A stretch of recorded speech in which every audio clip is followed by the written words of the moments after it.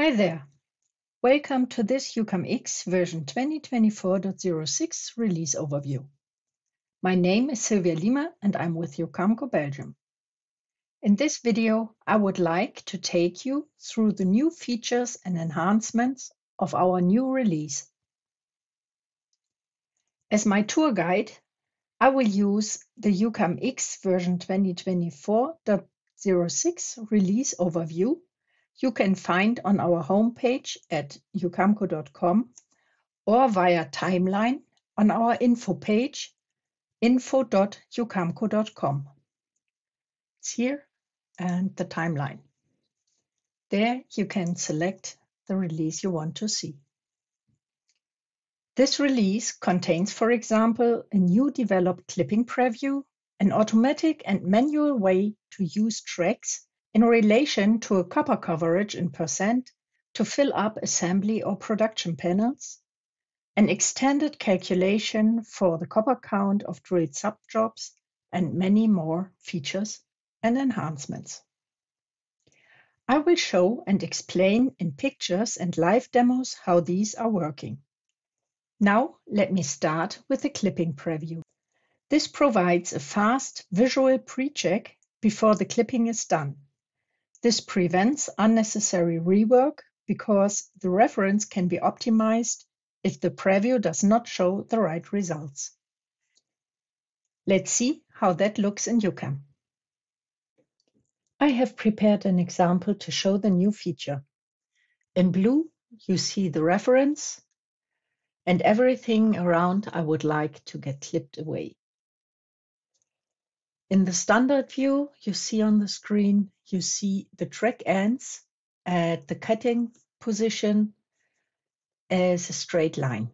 If I now open our clipping, you here now have the toggle to see the preview and a realistic view on what's there still after the clipping. Here, the rounded lines, and here, the cutout of the flashes. And if I do it, you have the result. Now back to our next topic. Fill pattern is extended with the feature to fill areas with tracks in relation to copper coverage in percent. It is usable manually as a feature in fill pattern and automatically in Panel Plus. I will show the manual way in the pictures in the release overview and the automatic way as a live demo. This picture shows the example layer. The green frame here shows the result position in the upcoming pictures. This example is made by a fixed step and width. First, you choose Fill with Tracks for Panelization. Then you select the hatch type. And here you see the fixed step and width and the activation. Here the result on the position of the green frame. The step from midline to midline is 3 millimeters and the width of the lines is 0.5 millimeters. The toggle Keep Edge creates a frame around the hatched area. The next example is about fixed width and fixed copper count in percent. As you can see, the step is on 0 and copper width 0.2 and 20% is activated. In the result, you see the track width with 0. millimeter and the copper count at 20% controlled by the step. The other way around to fill with tracks is to specify the step and the copper count. The width stays on 0 in that case, all is activated. The result shows the hatching with a step of 3 millimeters and the copper coverage is regulated with the width to ensure the specified value. Now up to the automatic filling in Panel Plus. To activate the automatic filling in relation to the copper coverage of the layer, you select here the fill with tracks for panelization. That will open the fill pattern GUI. Here you define, for example, the fixed step. I use 3 mm. You toggle on the copper count and give it any number in here. So it's a standard value, but with the toggle on width depending on copper corresponding layer, it will always regulate the copper coverage fitting to the coverage of the layer. To get an idea what this is doing, I switch to UcamX. The example is a 4-layer job where the top layer has 29.4% of copper coverage in relation to the outline. The first inner layer has 88.2%, the second inner layer 84%, and the bottom layer has only 12.2% of copper coverage. If I now open the Panel Plus, I have here the choice to use pattern. This will open the fill pattern GUI. I select fill with tracks for panelization and the crosshatch type. I define the step with 3 mm and a width of 0. So I would regulate the copper coverage with the width of the tracks. The copper count gets a standard value, which will be overruled by toggling on the width depending on copper corresponding layer. I want to keep the edge and I apply that to the Panel Plus.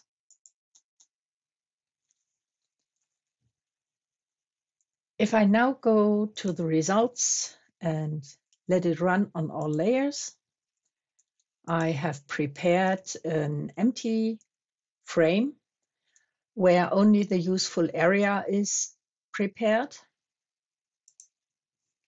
and let it run through.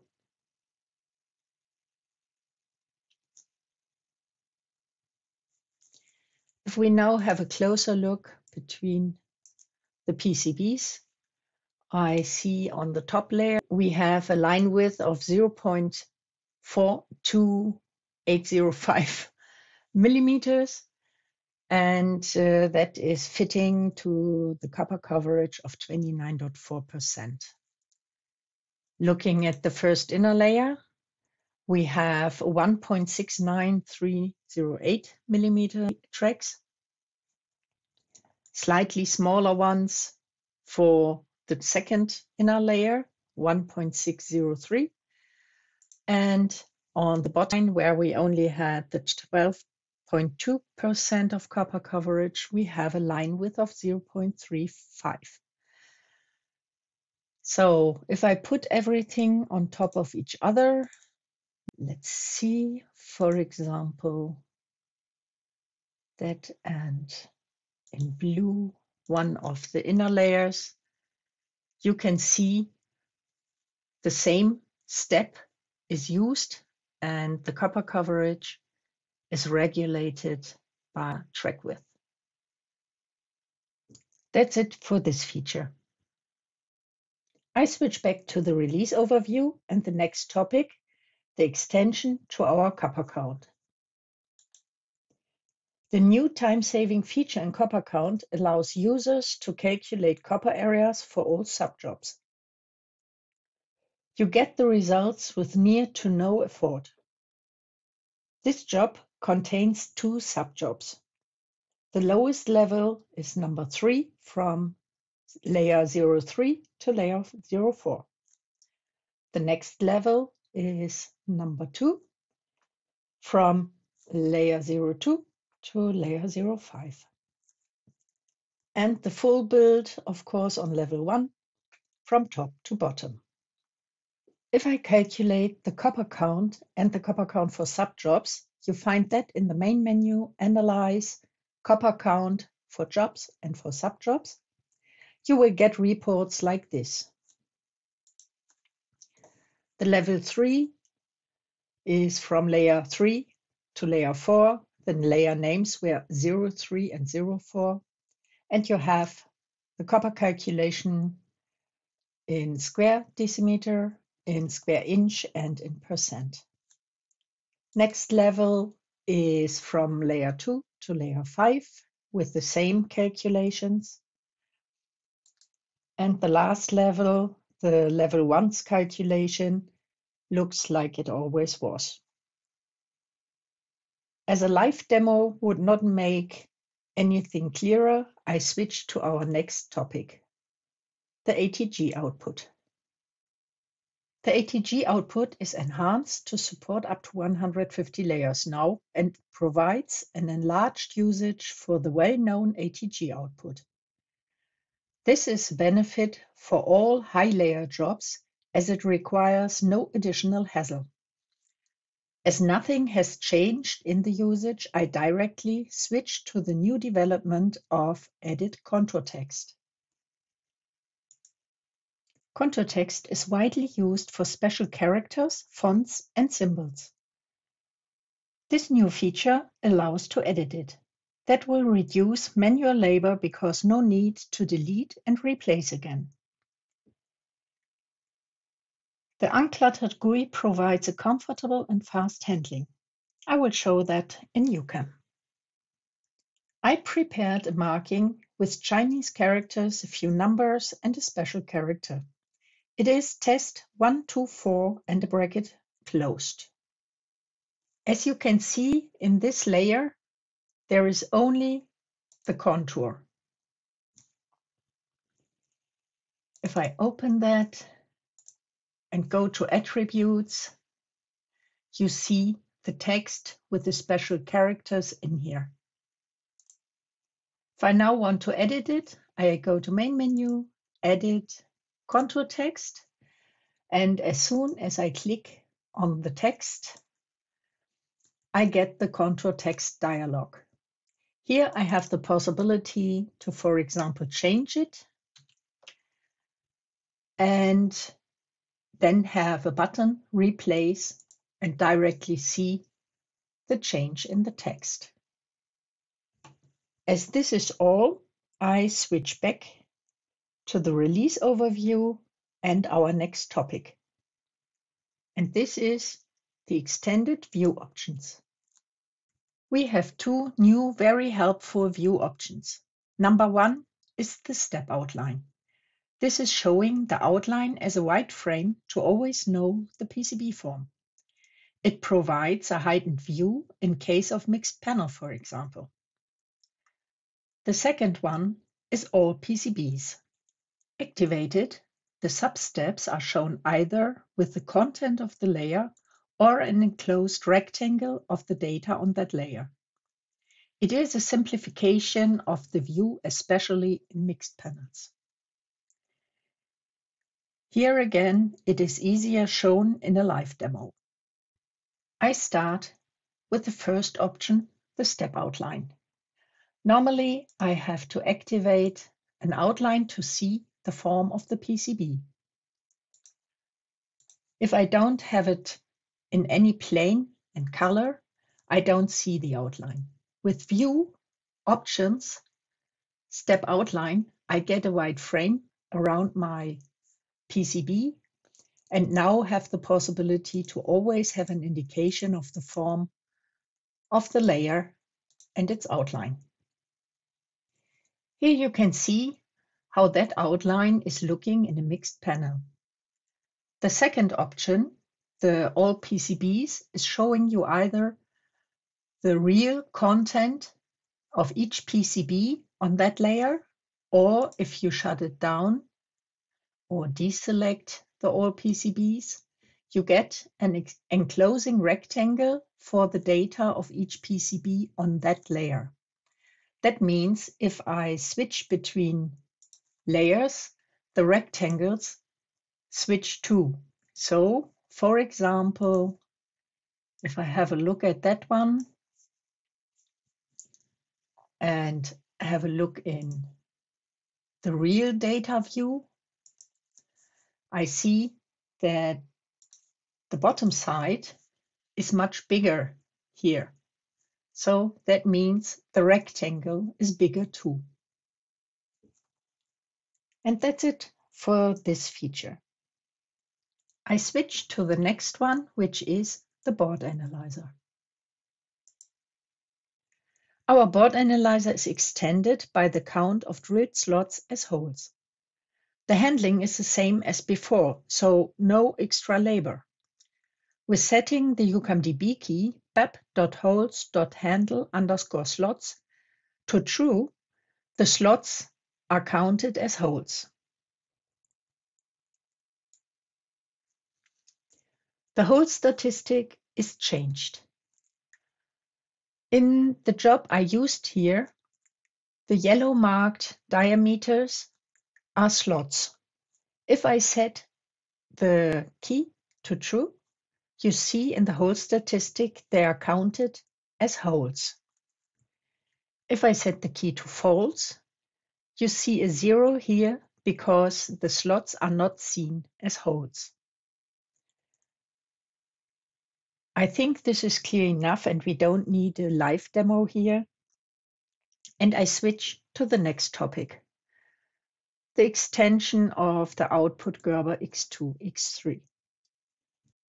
The Gerber output fully supports layer, aperture, and object attributes now. If the UcamDB key gerb.out.ape_all_ATTR is set to true, all attributes are handled. If set to false, only attributes predefined in the current Gerber specification are handled.